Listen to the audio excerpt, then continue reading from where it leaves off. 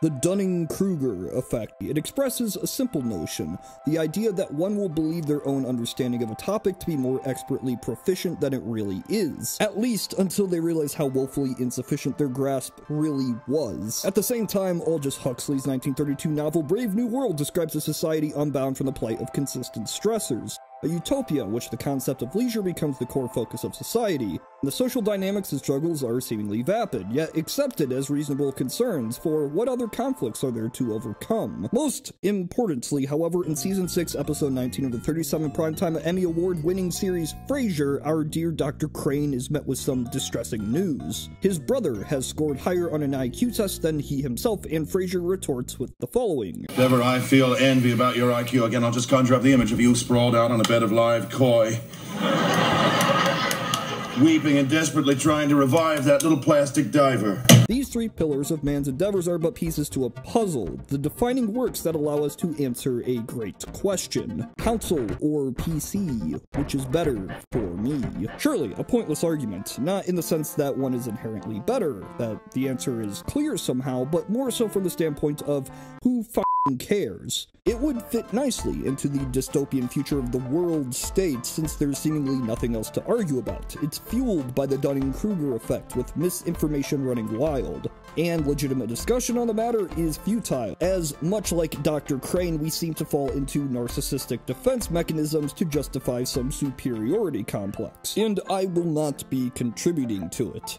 This is not meant as an opinion piece, nor a deep dive into the fanboy psyche. We've done that enough these past few months. Instead, what I do care about is information, and how it can allow for a possibly different perspective into this grand debate. Objectivity is truth, based in hard facts, real measurable notions that can't be argued about. Dogs are animals. Halloween is in October. Arnold has a football head. In the PC debate, these things could be considered objective facts, and as you see, you have to designate nearly all these points with the qualifier can. Yeah, this doesn't help a lot. Subjectivity is opinions, things we can argue about. Was Space Hog a one-hit wonder? Are clowns sexy? What constitutes as degeneracy? And here is where it gets a little tricky. Even objective truths are only as valuable to a debate as we subjectively decide they are. For example, in an argument such as, is Monster healthy? You could go about listing all the nutritional facts, explain in detail why each ingredient is considered semantically unhealthy, but the opposition's counterargument could still be along the lines of, well, it contains 200% of vitamin B6, and in my opinion, that positive attribute outweighs all the negative details you previously provided. My point being that if any argument can have an element of subjectivity, no objectivity can be decided, and in the attempt to win an argument, it's commonplace to see these debates divulge into nothing more than a spectacular event of mental gymnastics. Surely it's not worth engaging in, since the end goal for most internet discourse is not seeking common ground, it's purely egotistical intent to justify preconceived notions, or that aforementioned superiority complex. And even if checkmated in this proverbial chess match, you can simply say, well, I don't care about that. And yes, I know this can apply to most arguments. A better discussion would be console or PC, which is better for most people. And while this would be fun to delve into, lay out spreadsheets of frame rates on different builds, matching console settings, comparing average income per household, and find out how much people allocate for leisure spending. This could be done, but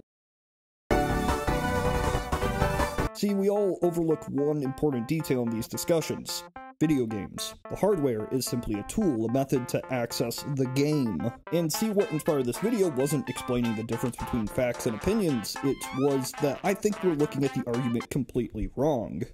Now, the whole of PC gaming is cited as having 1.3 billion gamers on board. That's a lot, but it's not really representative of what people would call the true PC gaming market here in the West. It's like saying that everyone who has used a light bulb before is a light bulb enthusiast. So the reality is that a very vast majority of the 1.5 billion number is not playing games on Steam, or may not have even purchased a game before. See, the most popular PC games of all time aren't Diablo or The Sims, Overwatch, CSGO, or even PUBG. It's this. Crossfire and Dungeon Fighter Online, Chinese and South Korean juggernauts, free to play, and 600 million people play it. So if we're actually talking about buying a game, we got PUBG, Minecraft, and Diablo 3, all with pretty big numbers. Once you start looking at other sales, pretty average for a big console release, which makes me start to question just how big is the PC gaming market. See, almost all of those best-selling PC games of all time were exclusive to the PC. They were genres that just don't work well on a gamepad. When you do have that crossover, those big games that are available on both console and PC, it's just the reality that the console versions will almost always vastly outsell the PC counterpart. And this might explain why some big titles just don't get ported to PC. If a AAA publisher doesn't think they'll make much money on the platform, why go about it? Why isn't Red Dead on PC yet? Well, one reason might be the PC port of GTA 5 sold 5% of the console sales. Now that's based on some 2017 information, so it might have changed a bit since then, but it's pretty clear where Rockstar games sell the best. And even a game that seemed targeted at the PC audience, The Witcher 3, sold more on console. The conclusion I've come to is that most people that play on console or PC are drawn to specific genres that proliferate better on those platforms. They develop an attachment to the software. They wouldn't leave their platform of choice because, most likely, not all the games they want to play would be found on that other platform. This means we're dealing with two sides yelling at a brick wall. For games that do get ported to both PC and console, I can see some reason for discussion. But considering that most people that are playing PC exclusives, it doesn't feel like a very productive debate. The lines have already been drawn, the sides picked. It's just a self-sustaining, self-indulgent cycle where nobody will win because there's nothing to win. What do I win? Nothing. I don't want to be the fence-riding enlightened centrist because that's not my genuine opinion. So here they are, just for you, the viewer. So I suppose this video's message applies throughout many debates and discussions. The motives of why somebody argues about something is sometimes more insightful than what's actually being argued about itself. Statements aren't made in a vacuum, there has to be a reason to why it was made. To indulge the self. Well, I really didn't talk about video games much in this one, did I? Next time. Maybe next time. This is Tyler of Knowledge Hub.